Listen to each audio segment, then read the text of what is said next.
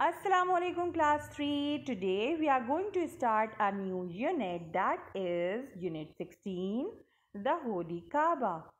It is in your social studies book on page number 64.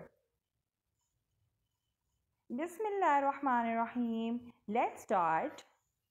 Now, what is this? Do you people know? Yes, this is the Holy Kaaba.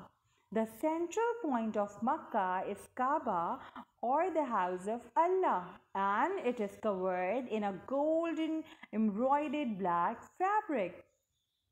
The pilgrims have to circle the Kaaba 7 times. Pilgrimage to Makkah is known as Hajj. Now let's start reading. The Holy Kaaba is the house of God situated in the blessed city of Makkah. Muslims from all over the world visit this place to offer Hajj every year.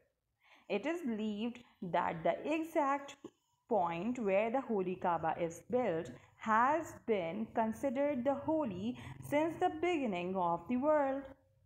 This is a valley situated near the Mount Faran, or the mountain of light. Now you have to answer the following questions in your notebook. Question number 1 is, where is the Holy Kaaba? And question number 2 is, why do the Muslims visit the Holy Kaaba? Now you have to come on page number 66. This exercise has to be done in your social studies book.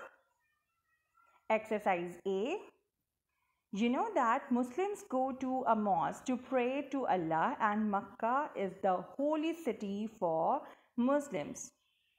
Can you collect information about the prayer places and the holy cities of some other religions?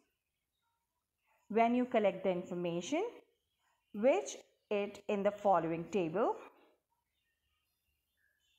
Okay, so this is the table you have to fill.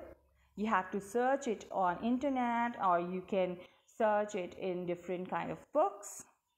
All right, the first one has been done for you. The first column is for the people. The second column is for the prayer places, and the third column is for the holy cities.